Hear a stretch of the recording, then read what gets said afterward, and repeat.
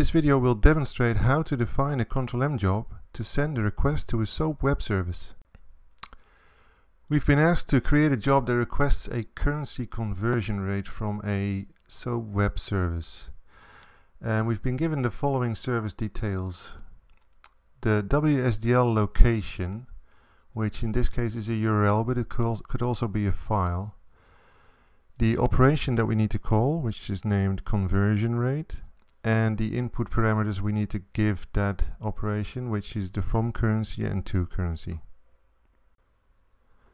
So I've copied the details that I've been given into a notepad file, and the first thing I'm going to do now is define a connection profile for this web service. So in the CCM, I'll right click my web services CM and select connection profile management. Add a new profile. I'll just call it currency. Now you can see it asks me for the web service source. Local file system, I'll select if I've got a WSDL file. In this case I've got a URL, so I'll need to select web service URL and copy and paste my URL in there, and that's basically it. Click OK. So let's validate this account to see if it works, and that worked. So now we can go on to define our job. Now in the Control-M Workload Automation GUI, I've opened the planning domain, and I'll create a new web service job by dragging it onto my folder. Let's double click it to open it. Well, I'll fill in some of the basic details, and then for a web services job, the first thing we'll need to do is select the connection profile I just created. So there it is. I'll need to select the WSDL, there's only one here.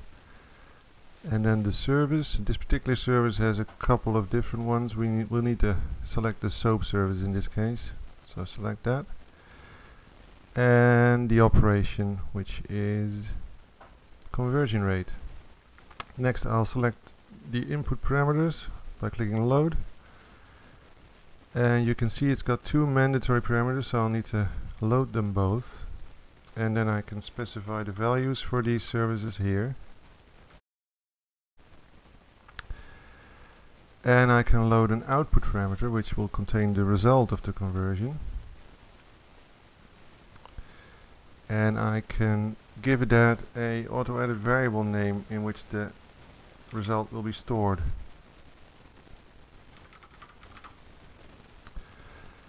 And that's it. So let's click OK and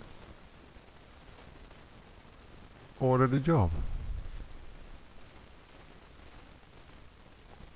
That's done. Let's go to the monitoring screen.